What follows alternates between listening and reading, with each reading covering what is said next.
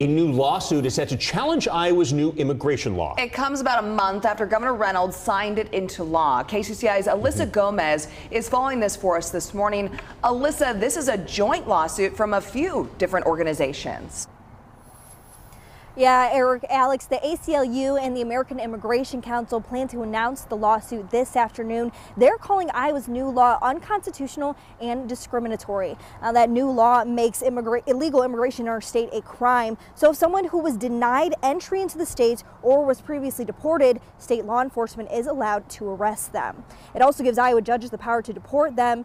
The groups suing the state say the law encourages racial profiling and stereotyping. They also say it puts a strain on law enforcement entities that already lack resources.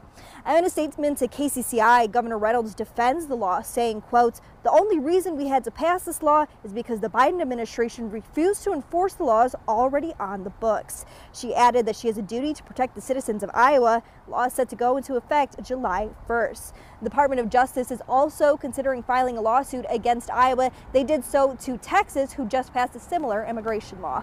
Live in Des Moines, Alyssa Gomez, KCCI 8 News, Iowa's news leader.